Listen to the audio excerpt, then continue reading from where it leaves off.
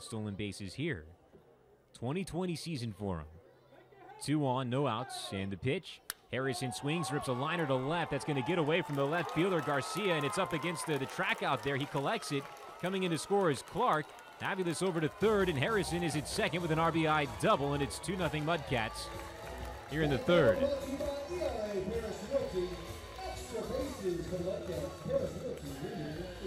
Garcia did a good job of cutting that off before it got all the way to the wall, and that might have been enough to keep Aviles from scoring, but Harrison able to rip it into left. Extra base hit brought to you by Paris Realty. It's an RBI double.